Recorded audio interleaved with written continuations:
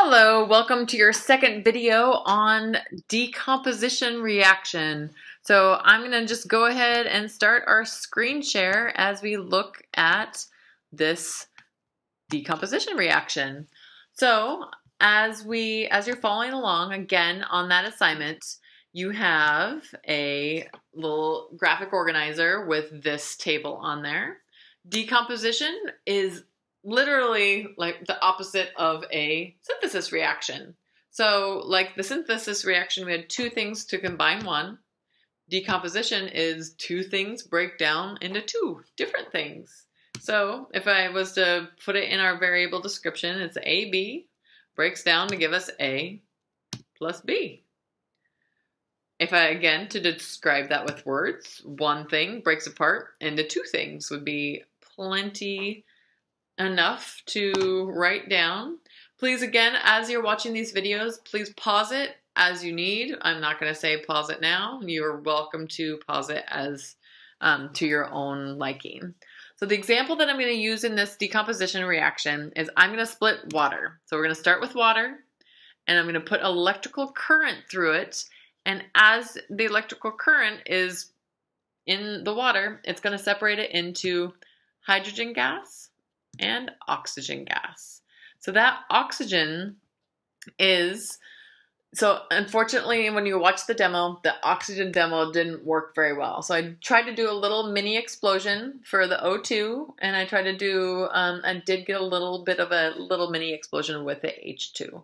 So that's one thing that you can maybe even already write down in the observations of your example. So again, writing down 2 to 3 things of what happens during the decomposition reaction. All right, so go ahead. You're going to be checking, not the single replacement yet, but you will be watching the next video, a little part about decomposition. And then after you're done with that, move on to the single replacement. Hello, lovely, amazing students. I just want to share with you really quick about the decomposition reaction. So here is your demonstration about the decomposition reaction. This decomposition reaction is going to be water, and I am splitting water into hydrogen and oxygen gas. So I have this electric current running through running through the water, and as the water is actually having the electric current go through it, it is separating out two different gases into hydrogen and oxygen. So how do I know that this one is hydrogen? They're both clear gases. I know that this one is hydrogen because hydrogen has twice the amount of hydrogen than oxygen does, so hence H2O. So really briefly, I'm going to do this demonstration for you where I'm going to show you what happens when you take out the oxygen and you take out the hydrogen. So with that, I'm going to set up the my little video. So here we go. So I'm going to take a test tube and I'm going to take it from the top here. And I'm going to turn off the electric current through the water, so I'm no longer collecting that oxygen and hydrogen gas. So I'm going to collect first the oxygen.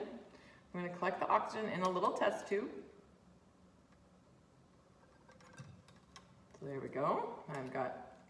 So the oxygen has this little tube on it, so it's trapped in there. So what I'm going to do is I'm going to take a wooden splint, also popsicle stick, and ideally, if this is to work well, I will light the popsicle stick and I will blow it out here in just a moment. So I have this on fire a little bit. I'm going to go a little bit more. So I have a nice flame going. And then whenever so I've got a little bit of a flame. Whenever I go to put this inside this test tube, this will reignite.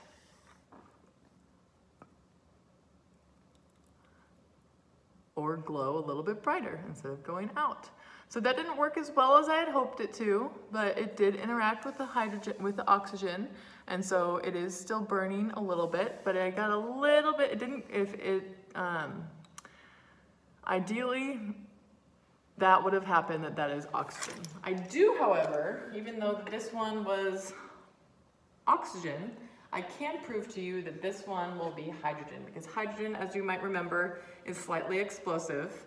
So I'm going to take hydrogen gas, I'm going to collect hydrogen gas into this test tube. I hold it with a test tube holder this time. So I'm going to collect the hydrogen gas, set down my wooden splint, and put it into there. So I've got some hydrogen gas in here. I'm going to cap it just while I'm collecting, as I'm getting this wooden splint lit. So I will light it. So I'll get this going. It's kind of taking a moment on there.